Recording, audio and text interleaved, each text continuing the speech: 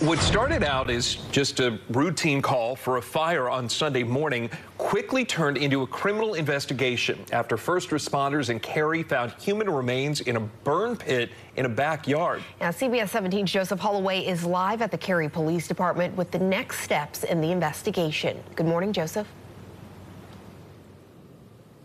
Bill Brea, good morning to you guys. Right now, police say that they're still trying to figure out exactly whose remains were found there in the backyard.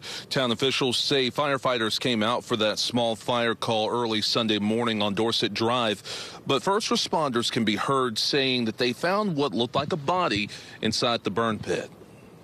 We came out here for an outside fire. There's a burn pile, tons of cardboard. It looks like there's a body in the pile. After that, police say they did a search of the property and found who they believe is the homeowner inside an RV on the property with a self-inflicted gunshot wound.